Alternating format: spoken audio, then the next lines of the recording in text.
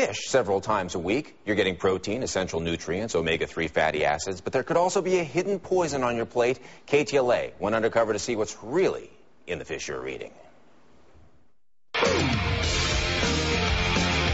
You know him as the hard-driving super agent Ari Gold on HBO's Entourage. As it reminds me of what I might have become, a TV-lit agent in Encino. But in December, an exhausted and disoriented Jeremy Piven said that mercury poisoning forced him to stop working and left him so sick he feared he'd lose his life. Piven says 20 years of eating fish twice a day allowed mercury to build up in his system, a complaint more common than you might imagine. Hi, doctor. Good. How you doing? Good. How are you? I was getting a lot of headaches and acne, and I also had a metallic taste in my mouth, and I just thought something's not right. Just over a year ago, Moira Donnelly stopped eating sushi and had 4 mercury fillings taken out and then started mercury removal treatments. I didn't think I would be as high level of mercury as I had. It was way up there. It was in the red zone. In general, I'm just feeling so much better. I think when you have those metals in your body, it just weighs you down. An emergency room physician for over a decade, Dr. Joseph Sciabbarrasi now practices alternative medicine. Headaches, fatigue, lack of focus, difficulty with recall, memory, concentration. There can be gastrointestinal problems, skin problems. Mercury is a chemical element that enters the air and the water from coal burning and other industrial processes. In the ocean, fish consume it, with bigger fish generally having higher concentrations than smaller fish. The Food and Drug Administration says pregnant women and children should not eat fish high in mercury, like swordfish, shark, and mackerel. But FDA toxicologists say for most people, eating fish from your local market or restaurant a few times a week shouldn't pose a problem.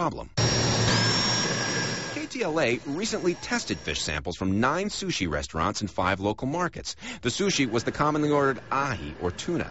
From the grocery store shelves, we tested salmon, shark, and swordfish. 0.823 is mercury. Using a technology developed by Mal Wittenberg, a Northern California chemical engineer and the co-owner of Safe Harbor Foods, we learned that while all the fish looked the same, they weren't. Fish that looks of high quality visually is identical to a piece of fish sitting right next to it could have 10 or 20 times as much mercury. The FDA recommends that you eat fish with mercury concentrations of no more than 1.0 parts per million.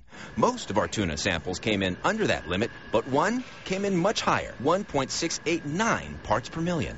Well, that's one piece of fish, but you could test another piece of fish tomorrow and get a completely different reading. That's because from the highest-end restaurant in Beverly Hills to the lowest-end sushi restaurant in a strip mall, nobody tests for mercury. Swordfish is known to have high mercury content, and our tests confirm that. Swordfish in all of our samples except one were higher than the recommended level, including one at 4.027 parts per million of mercury. That's more than 4 times the limit suggested by the FDA. A spokesman told us the FDA does not comment on independent testing, but recommends pregnant women, nursing moms, children, and women who are thinking about becoming pregnant, they shouldn't eat swordfish because it contains high levels of mercury. The FDA also says that the action level of part 1 per million is set especially low to allow room for error, that most people could eat more than 10 times that level and not get sick. The only swordfish below the recommended levels of mercury came from Bristol Farms. Bristol Farms is the only grocery store in Los Angeles that guarantees its fish marked Safe Harbor have less mercury than the FDA limits.